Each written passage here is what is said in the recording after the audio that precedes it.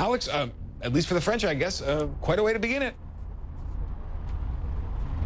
A perfect start, both for the host nation's team and for the organisers themselves, Jonathan. No doubt about that.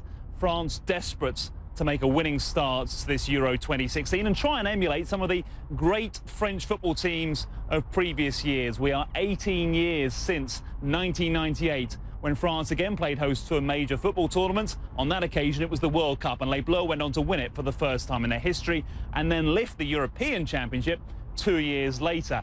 That generation of players have long since retired, and now this new young side is hoping to emulate those legends of French football and put a smile back on the face of a nation that's had some pretty negative headlines in recent weeks and months, and even over the last year and a half, when you think back to the 2 terror attacks that happened here in Paris in 2015. But yes, it wasn't all smooth running for France on the pitch against Romania in their opening game. They took the lead through Olivier Giroud, then Romania equalised after having a penalty kick awarded to them.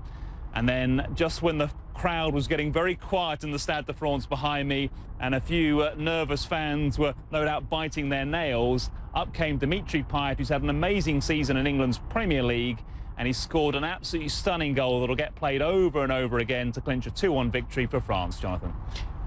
An amazing match to start with, but there's so much going on outside of the Stade de France. You alluded to the negative headlines. The strikes that are underway, more strikes coming, the security concerns inevitably, because the Stade de France was a target, as you mentioned. There seems to be a shadow hanging over Euro 2016. How heavily does that weigh on what the fans are experiencing? Well, that's right, and certainly one win at a game of football doesn't change all those negative headlines overnight. The latest problem in a long list of them is, as you say, fans, violence, and reports coming out of the port city of Marseille, and that's where England are going to play Russia late on Saturday, the marquee game of day 2 of this European Championship tournament. And while that picture is changing all the time, we keep getting new figures and new reports of arrests.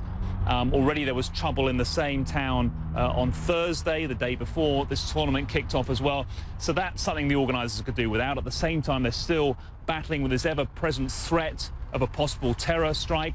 There's even an app that you can download warning you if there is going to be any terror strikes and alerting you as to where that is and to stay away from those areas. Plus the industrial action. Air France begin their own strike on Saturday. That'll disrupt flights, possibly going to Marseille and some of the other match venues. UEFA, the organisers, have even said they're concerned about referees getting to some of the games on time. So the problems aren't going away, but if after this win for France and other good football comes along, then possibly the talk will become increasingly more about the terrific sporting action as opposed to the negative headlines away from the pitch, Jonathan.